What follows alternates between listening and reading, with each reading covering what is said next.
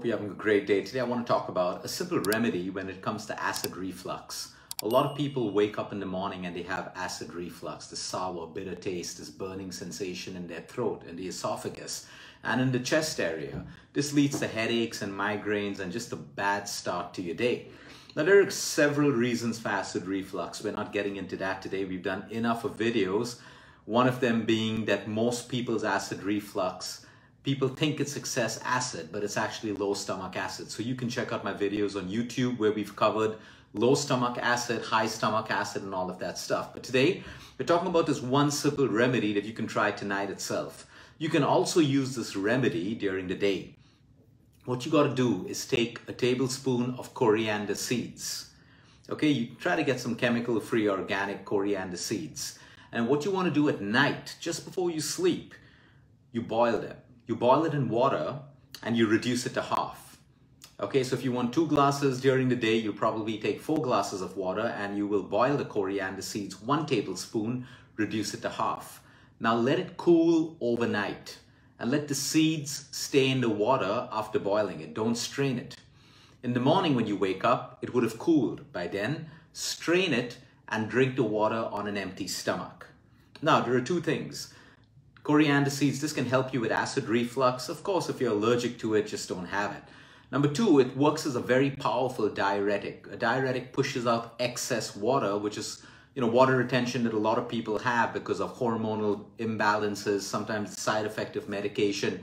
Sometimes when you're sleep deprived or you have erratic sleep timings, you can wake up with a puffy face. A lot of it is water retention. Coriander seed water works as a natural diuretic. Now again, be careful. If you're a kidney patient, if you have low sodium levels, you want to be careful of this because a diuretic can flush out excess sodium as well. So make an informed decision always. Now, how does this help you otherwise? Because coriander seeds are so good for your gut, it helps improve your digestive fluids, your enzymes. It is also great for IBS. For the longest time, we've seen people who have IBS. IBS is irritable bowel syndrome, where your anxiety causes inflammation in the gut, which causes you to have the urge to want to pass a motion whenever you're anxious, you're fearful, you're worried, or you suddenly get some bad news and you sometimes have 3, 4, 5, 6 loose motions in a day. This is IBS. These are the symptoms. There is no medicine to treat IBS. It is purely managing your stress levels, your response to stress, anxiety, and fear.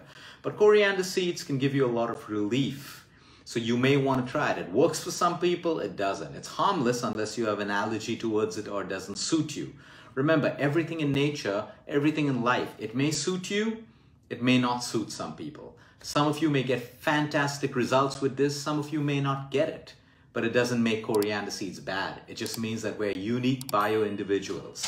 So what we need to understand is coriander seeds for acid reflux. Let's go over it again. If you have acid reflux, all you need to do is take a tablespoon of coriander seeds, boil it in water, reduce it to half, let it cool overnight, strain it in the morning.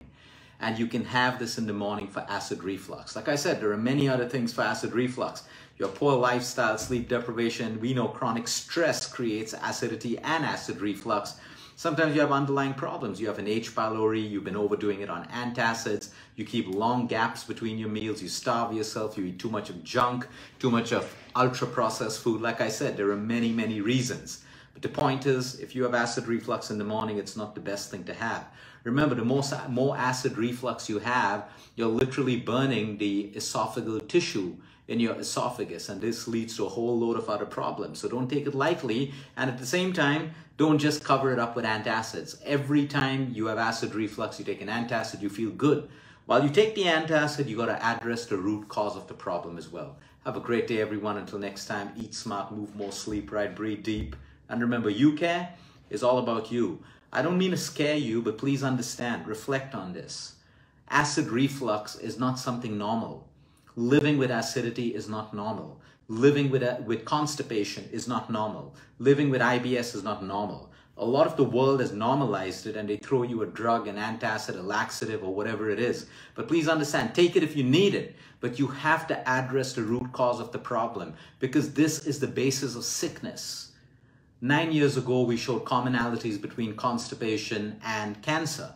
Not that constipation is your only cause of cancer. We showed the commonalities between acidity and cancer. Not that acidity alone is going to cause your cancer. These are multifactorial diseases, but they are the fundamentals that are wrong in the human body. And they have every connection with the deadliest of diseases to a simple pimple that you may have on your face. Have a great day, everyone.